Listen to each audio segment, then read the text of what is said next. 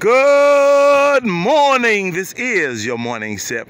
Whatever you're having this morning, whether it's coffee, tea, apple juice, pineapple juice, grapefruit juice, whatever you're having, please have with Jesus Christ.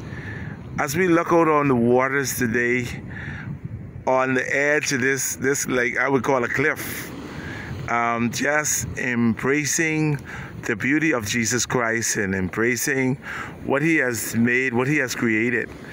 God created all of this that we have, and He has given it to us. He has given us a mandate to look after this earthen realm, to take care of our environment. And a lot of times we pollute our environment by putting things into our seas that should not be there, using chemicals and stuff like that that shouldn't be there, that destroy our marine life. Even on our land, we put oils and we pollute and we put a lot of debris. Today, let's think about the goodness of God and what God has blessed us with. And let's try to fix this nation. Let's try to fix our planet. And let's do right by the planet by not littering, by not using chemicals, stuff that can harm our marine life and that can harm our land.